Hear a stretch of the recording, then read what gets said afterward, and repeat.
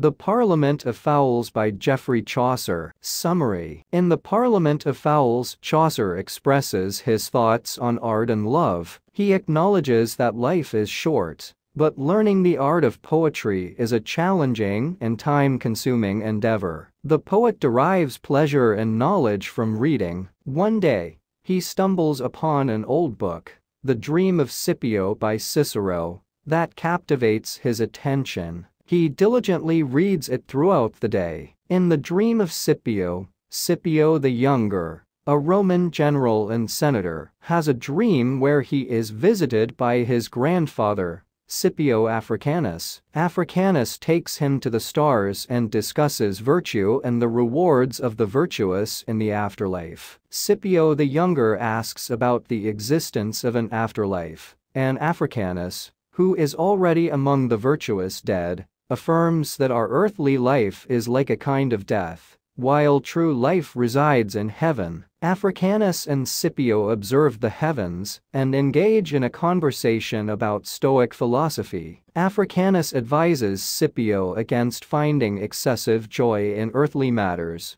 as they are insignificant compared to the grandeur of heaven. Scipio seeks guidance on attaining heavenly happiness, and Africanus advises him to have faith in the immortality of his soul. He further explains that those who work for the greater good will swiftly reach heaven, while the wicked will remain tormented, revolving around the earth, until their wickedness is purged. After the poet stops reading the book, he goes to bed and reflects on how the content of his reading may have influenced his subsequent dream. In the dream, Scipio Africanus appears to the poet as well. Africanus acknowledges the poet's choice to read the book, which was highly praised by the biased Macrobius. Africanus promises to reward the poet for engaging with his work. The poet concludes by appealing to Venus, the goddess of love, asking for her assistance in accurately portraying the dream, and granting him the ability to create skillful rhymes.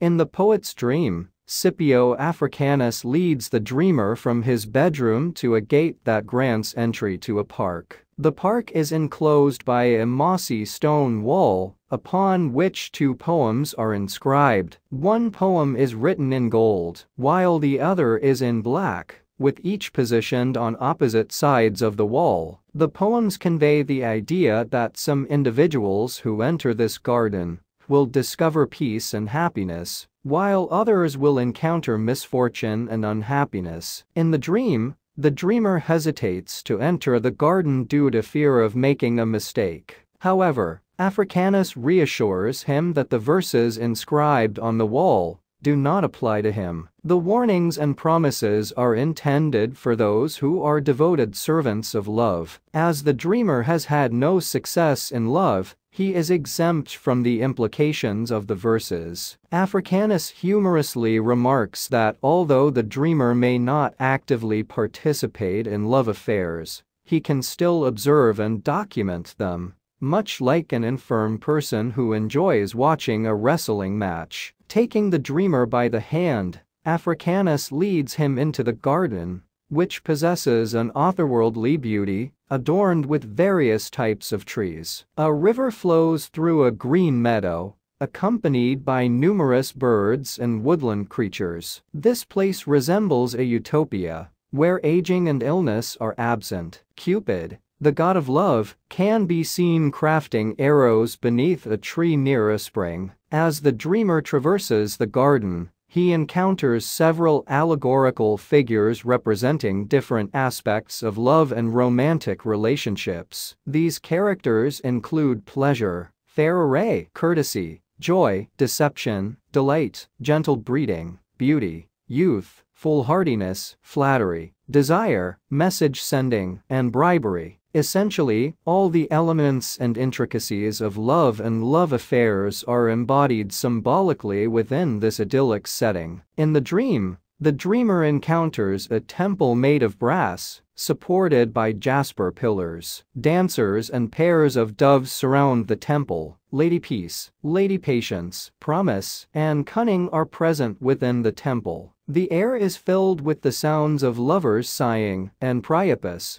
the god of fertility, resides inside. Venus, accompanied by her attendant Riches, lounges in a corner of the temple, wearing a translucent drape. The walls of the temple are adorned with paintings depicting both virtuous virgins and individuals who led lives of debauchery. The dreamer then leaves the temple and returns to the garden, where he encounters Dame Nature, the most beautiful allegorical figure he has seen thus far. She is seated on a flowery hill in a grove, surrounded by a multitude of birds from all around the world. The birds have gathered on St. Valentine's Day to select their mates in the presence of Dame Nature, their sovereign lady. Dame Nature holds a particularly beautiful female eagle, Formal, who is being pursued romantically by 3 male eagles, Tercels. Each Tercel professes his love and devotion to the Formal,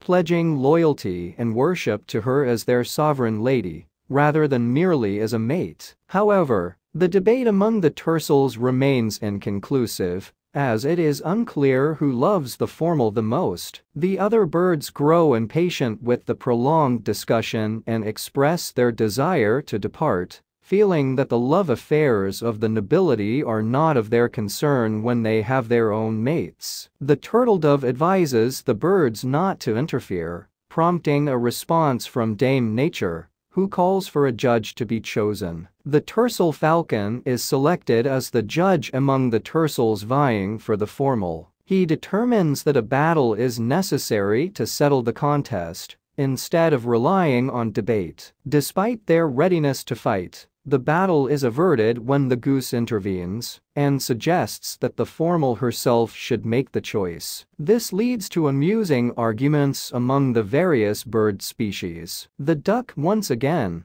criticizes fidelity and love, while the cuckoo advocates for all birds to remain single. The merlin disagrees with the cuckoo. After the commotion, Dame Nature commands silence and declares that the Formal must choose for herself. The Formal, in a maidenly manner, expresses her inability to make a decision and requests another year to consider. Dame Nature grants her request, instructing the tercels to remain faithful in the hope of renewing their pursuits the following year. The other birds pair off with their mates, and a roundel is sung. The dreamer is awakened by the noise and returns to his books, seeking to gain better knowledge from them.